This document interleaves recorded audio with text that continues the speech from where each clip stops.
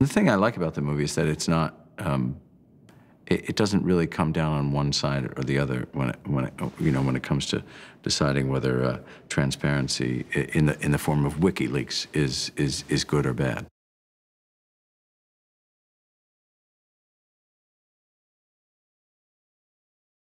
He's incredibly smart.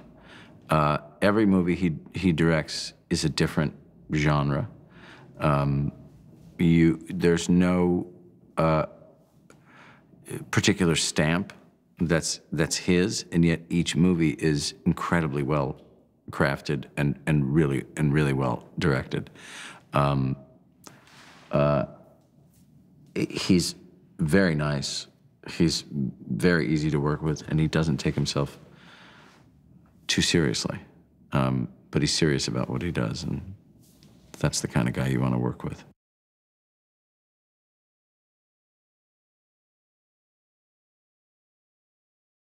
She's great.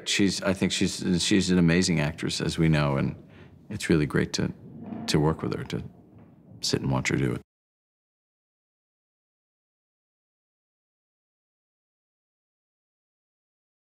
I love Anthony. I'm a big fan of his. I like watching him. And I saw him do a play a few years ago. He was really good, and he's a very good actor and a very funny guy.